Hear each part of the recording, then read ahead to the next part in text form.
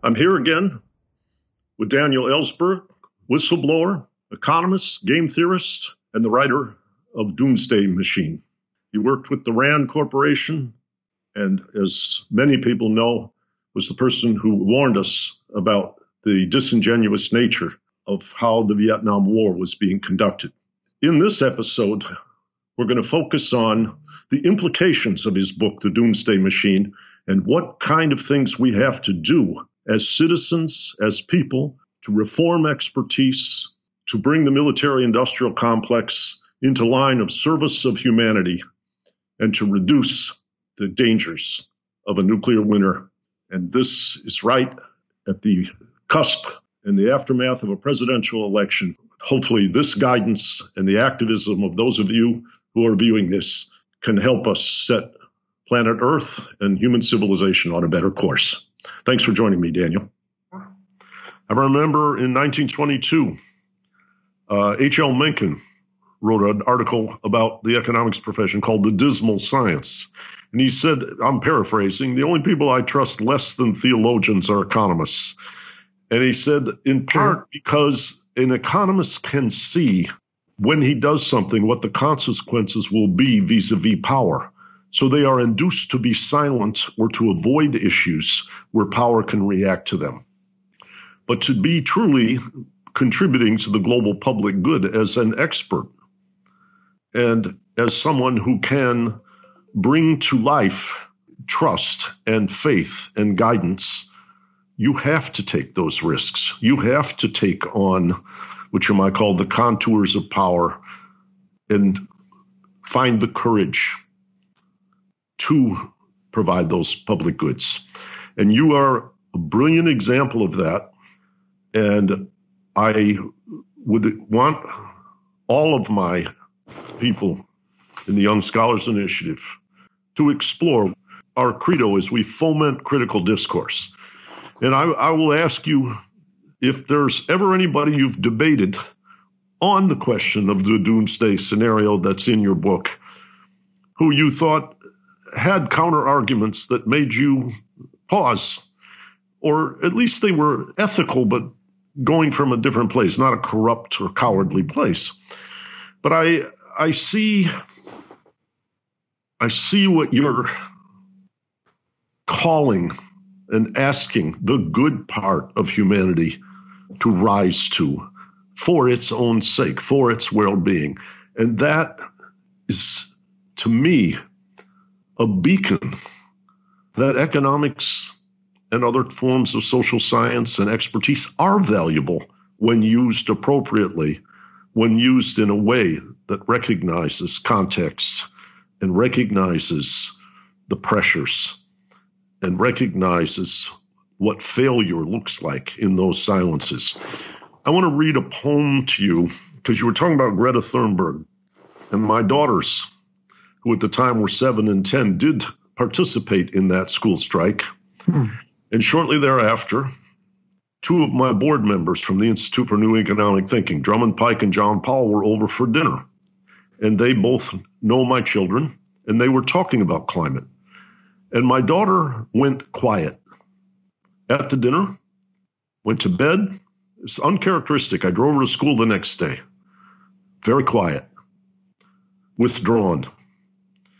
And we've been talking about the haunting elements, like you're talking about 2 degrees, 3 degrees, and all of these things. And she's looking at these men who are experts. Drummond Pike founded the Tides Foundation. His friend and former chairman, John Powell, is an African-American who runs the Othering and Belonging Institute at Berkeley. These men were scared. They scared her. And at school, she wrote a poem, which she sent to me. I had no premonition that this poem was going to cross our path today. But as I listened to you, I felt the healing that my daughter Sarah is asking for in this poem. What is everything by Sarah? What is everything? Is it all essence? Or is it all answers? Is there more? Why am I all covered up? Not seeing past or present or future. Is it all an illusion? Why is it all collapsing, destroyed? All those lives not knowing, Will we ever know? Daniel, if more people in my Young Scholars Initiative and around the world follow your example, will we ever know? Might be answered affirmatively. With that example, with that courage, and with forcing power to face the dangers that are embedded in our political economic struggle that you have illuminated for us today. Any final thoughts? I asked you, who's your adversary that you most admire? And with your courage, you look at my young scholars in the eye and say, read him too, and then come back and tell me whether I'm right. As always, Robert, you've raised a question that is, and I haven't heard before, and I've been interviewed a lot in the last 50 years. And it's a very interesting one, and I wish I had a better answer, a happier answer, because I wrote that book, Doomsday Machine, primarily not to enlighten the public in general. That was a secondary motive for me. I hoped it would reveal to people who are in the arms control community, as they call themselves, experts on both sides, and that it would show them dimensions of the problem that they haven't been aware of. Mm-hmm. For example, the importance of the delusion, simple delusion that going first is, in the world of nuclear winter, better, nevertheless, better than going second. That is absolutely the foundational pole of all of our expenditures, mm-hmm. and our budgeting and our strategy and everything else. And it is a delusion like the earth is flat. It's like that. And I hope that's never been discussed. First of all, very few of them really know the war plans, and that the fact that they are oriented in, to that point of achieving going first rather than second. And but some are. Increasingly, a lot of people in the field have been exposed to, as civilians, to war plans in a way that I was one of the only ones 50 years ago. So they do know to a large extent. So I hoped to have a dialogue with them, and hoped that this book might, let's discuss it. Almost zero. Mm-hmm. It just hasn't happened. As one of them told me, people who are in the subject field, we know what Dan Ellsberg thinks. And we've talked a lot about this for a lot, but there's a lot in that book that I've never gone into because you don't do it in a 1-hour lecture. Anyway, they don't read it. The people in the field, I don't have the impression, have read it. The responses I get, the feedback, are from laypersons in this field, like yourself. You might say you had courses in it, which hadn't pursued it. So it's been very disappointing in that respect. It hasn't led me into the arguments that I would have liked to have. And I haven't been exposed to these people because someone with a clearance won't be in the same room with me, essentially. If they were to treat me in a respectful, dignified way or something, it would raise questions about whether it was all right what I'd done, which was put out top secrets to the public, and that would threaten their clearance. Mm-hmm. And so, in other words, take my RAND colleagues. I lost all of my friends in the Defense Department and the RAND Corporation. They all had clearances, and they could not afford to have any relations. And essentially, they never came back, with one or two. So, in short, to that answer, I have to say, a cost of being a whistleblower is the loss of your relationships with the people who knew what you knew that it was bad, but did not decide to speak out about it. And even knowing you then will threaten their own access to jobs. So the costs of telling the truth are very significant. Truths that your bosses don't want told and that threaten your job. And they are significant. And now the question your daughter raised, if I may say, what's the chance that truth, if made aware, if other people are made aware of it, will lead to change? And the answer is, in several stages here, much less than one might hope, definitely less than you hope, less than you might expect. The chances are not large. The systems you're looking at benefit people in power who have the power to keep them the way they are, however dangerous, and they use the power that way, and they use it against people who will tell the truth. So the chances, like as Greta Thunberg says, she doesn't have anything yet to show. I think one of her strengths is her Asperger's, as she says. She's an Aspie, which keeps her focused and keeps her eye on the ball, obsessive, you might say, and not distracted by the fact that people thrust honors at her in the absence of any actual change, which is what she's trying to do. So the chance of actually getting the change is not large, but it's not zero. It is not impossible to change this.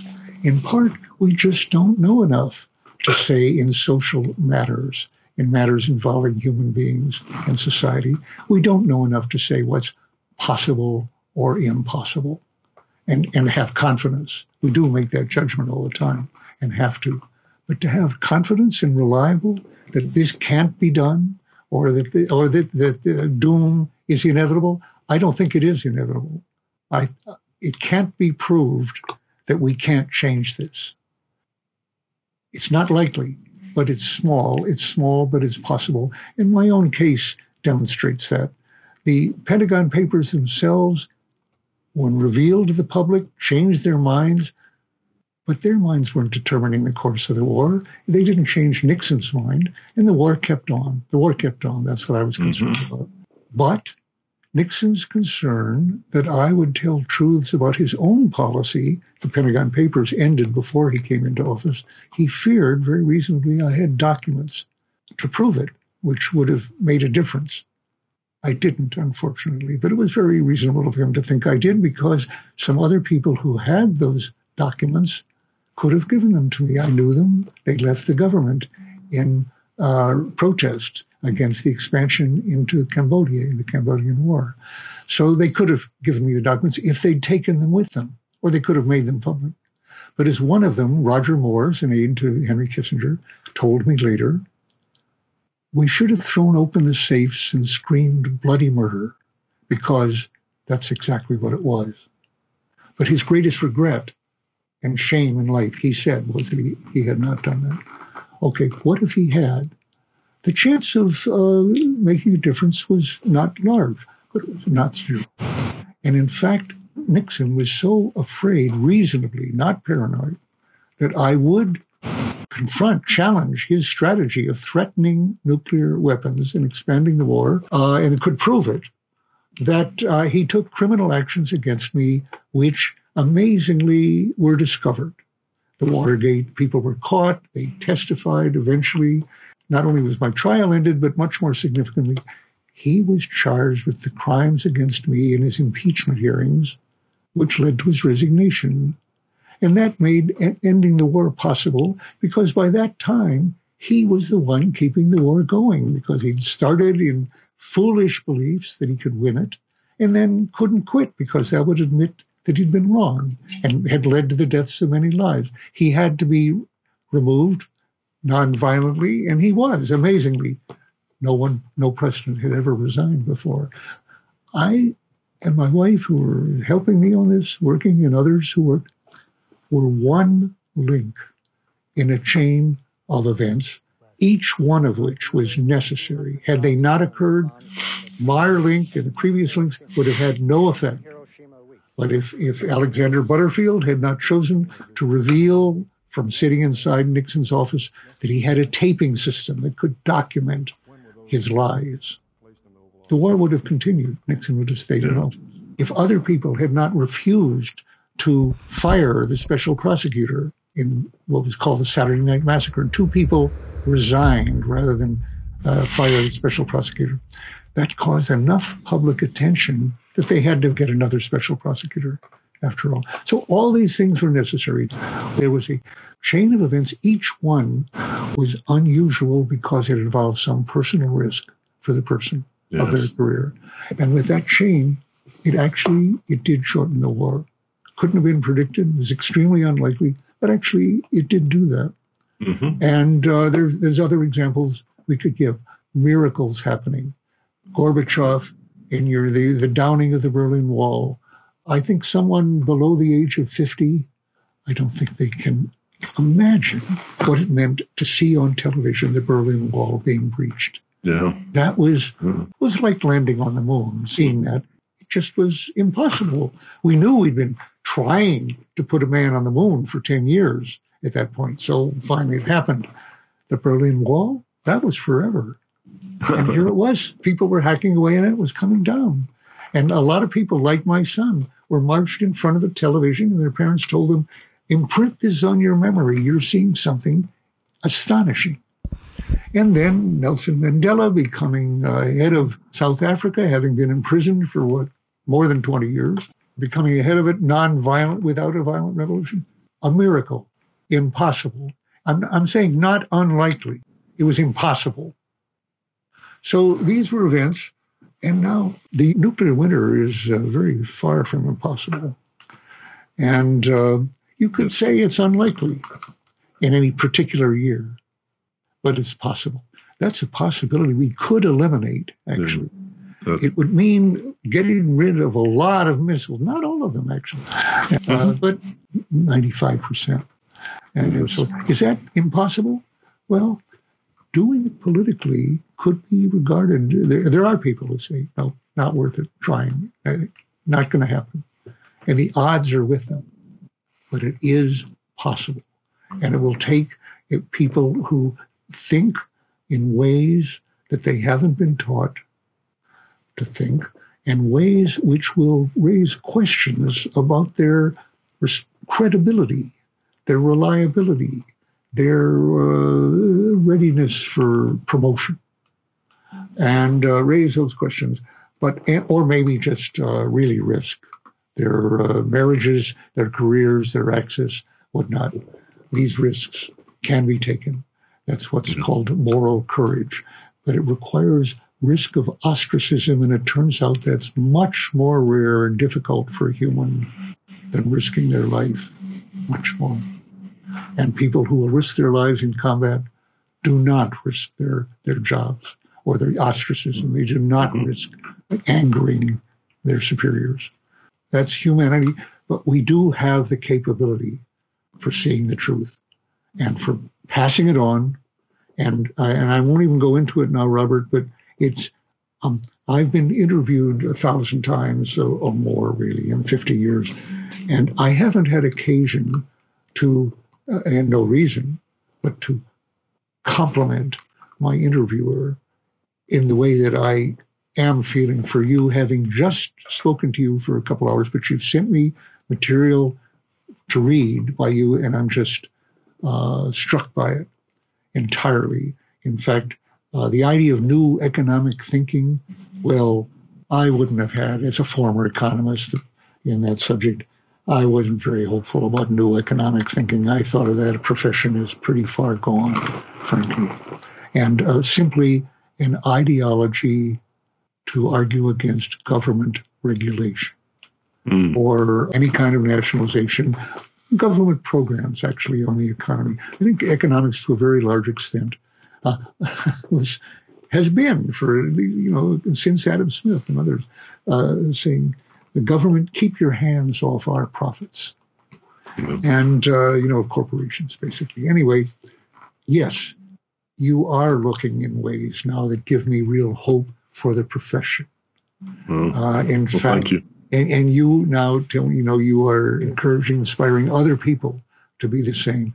And not only to look in new ways, but I can tell you ways that I personally find very promising from my own past work, which I've given up economists moving in that direction. Because it's a kind of critical thinking that just was not to be encouraged by people who fund professorships and hire people to the Council of Economic Advisors. So, good luck. Good luck. Thank you. I really wish you the best. Well, I will say, first of all, as I said at the outset, we will make another session together about the various dimensions of economics and your dissertation, which I just ordered. It hasn't been delivered yet, but I will be reading that, talking about ambiguity, talking about contexts and environments where you can't probabilistically determine. And at some level, I think your awareness there helps you to go inward to do what is right and create self-fulfilling prophecies and change the probabilities that are not quantifiable. To tell you the truth, I don't think that I never felt that my focus on decision-making under uncertainty, which was my academic work, really informed very much what I learned in the government, and afterwards, and led me to take the actions that I did. I can just tell you, I experienced miraculous surprises, some of which were not so happy, disasters.